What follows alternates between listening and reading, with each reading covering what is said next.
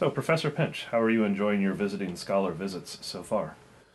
They've been very interesting for me. It's kind of like an anthropological field trip. As you can tell from my accent, I come from the UK. Although I've taught in America for 20 years, I've been at one big research university, Cornell University. So it's a great opportunity to me to go out there and experience other sorts of American colleges, campuses, and so on. And yesterday, visiting and today in Notre Dame has been special for me because it's the first campus I visited as a Phi Beta Kappa scholar where there'd been a home department of history and philosophy of science, my own kind of discipline.